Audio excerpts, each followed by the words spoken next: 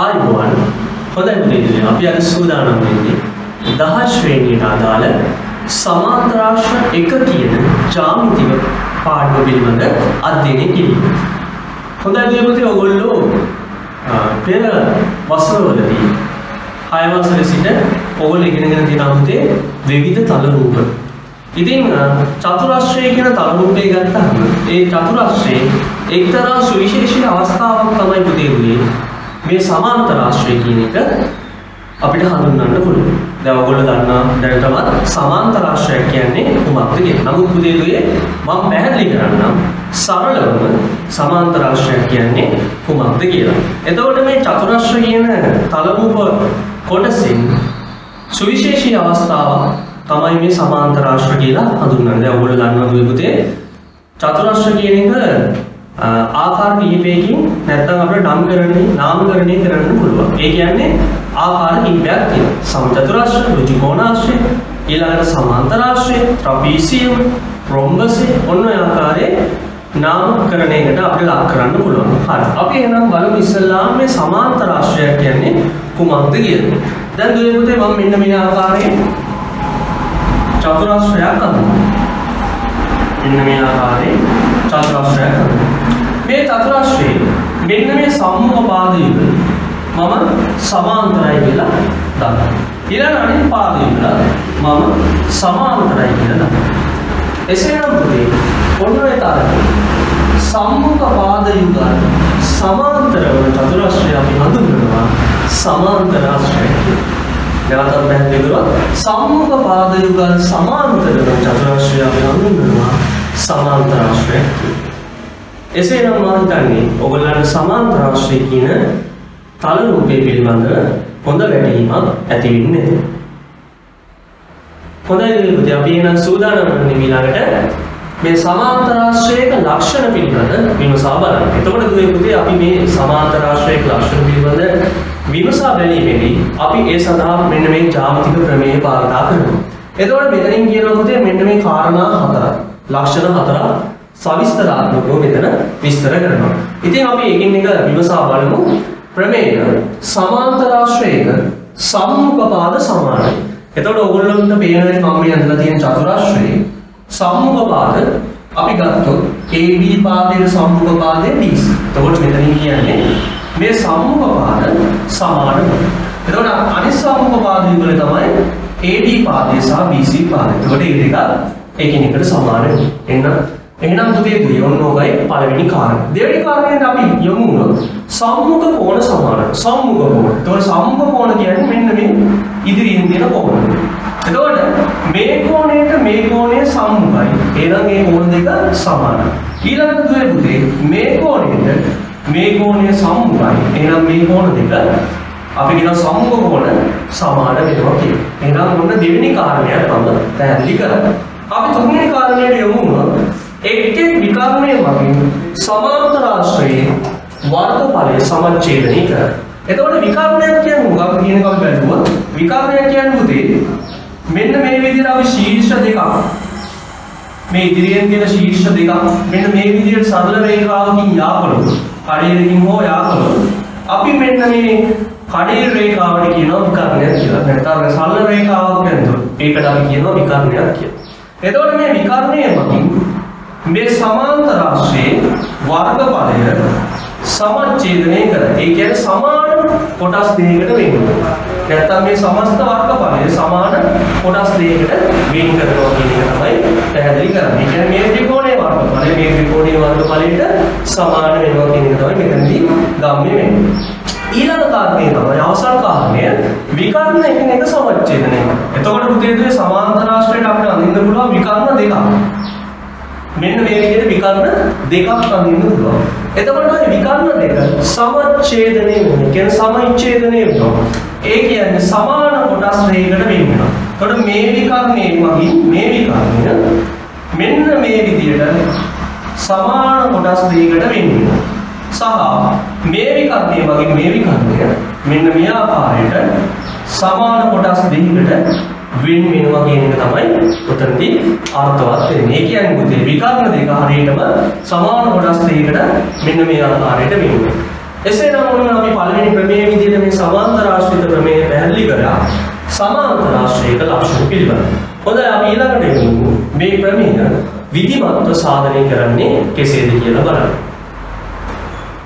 හොඳයි පුතේ දුවේ අපි ඊළඟට යමු වෙන්නේ ඉහත ප්‍රමේය. අපි දැන් කලින් කතා කරපු ප්‍රමේය විධිමත්ව සාධනය කරන ආකාරය. එසේනම් ඔයගොල්ලෝ දන්නවා දැනටමත් සාධනයේ මූලික පියවරන් කීපයක් තිබෙනවා. මම මේ මූලික පියවරයන් මෙන්න මේ විදිහට සටහන් කරලා තියෙනවා. අපි ඉස්සලාම මේ විදිහට රූප සටහනක් ඇඳගත යුතුයි. ABC සමාන්තර ආශ්‍රයයක්. එයි මේ AC කියන්නේ පුතේ විකර්ණය. ABCD සමාන්තර ආශ්‍රයයේ AC විකර්ණය ඇඳ තිබේ. ඒ අපි දත්තේ විදිහට නම් කරනවා. ඉන්න අනතුරු අපි සාධනය කළ යුත්තට යමු.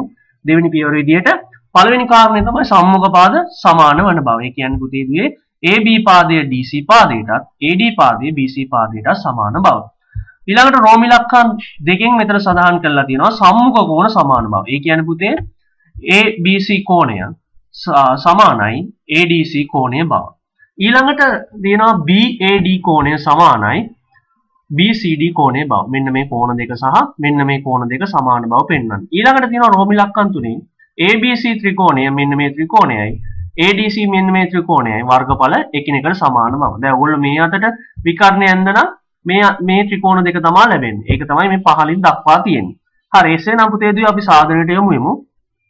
මේකදී අපි සාධනයේ මූලික අරමුණ වෙන්නේ අපි ඉස්සල්ලාම මේ ඔප්පු කිරීම සඳහා අවශ්‍ය නිවැරදි පියවරන් ගලපා ගන්න එක. දැන් ඔයගොල්ලෝ දන්නා ඔයගොල්ලන්ට ඕන කරුණු ලිව්වට මේ සාධනය කරන්න බෑ. ඉස්සල්ලාම අපි හොඳින් මතක තියාගන්න ඕනේ අපේ අවශ්‍ය කාරණාව නැත්නම් ඔප්පු කිරීම නැත්නම් සාධනයට අවශ්‍ය කරන මූලික අඩිතාලම දාගන්න. ඒ කියන්නේ මූලික පියවරයන් ටික ලියා ගන්න. ඉතින් දැන් ඔයගොල්ලන්ට පේනවා ඉතින් මේ කරුණු ටිකම අපිට එකපාර පෙන්වන්න පුළුවන් ක්‍රමයක් තමයි මෙන්න මේ ත්‍රිකෝණ දෙක ගත්තොත් මේ ත්‍රිකෝණ දෙක අපිට අංක සම කරා නම් මේ කාරණා ටික අපිට බෙහෙවින් නැත්නම් මේ කාරණා ටික පෙන්වන්න පුළුවන්. හරි. එසේනම් අපි ඊළඟට මේ ත්‍රිකෝණ දෙක අංග සම කරමු. හරි. ABC ත්‍රිකෝණය හා CDA ත්‍රිකෝණය. දැන් ඔයගොල්ලන්ට පේනවා ඇති පුතේ BAC කෝණය. ඒ කියන්නේ පුතේ මෙන්න මේ සිම්පල් A වලින් දක්වා තියෙන කෝණයයි DCA මෙන්න මේ සිම්පල් D වලින් දක්වා තියෙන කෝණ දෙක එකිනෙකට සමාන්තර වෙනවා. සමාන වෙනවා. ඒකට හේතුව තමයි පුතේ දුවේ AB පාදය සහ DC පාදය සමාන්තර නිසා ඔයගොල්ලෝ දන්නවා මෙන්න මේ අකුර හොඳින් පේනවා ඇති ඔයගොල්ලන්ට Z අක්ෂරය. ඒ කියන්නේ මොනවද? ඒකාන්තර කෝණ. එහෙනම් ඒකාන්තර කෝණ AB සමාන්තරයි DC නිසා.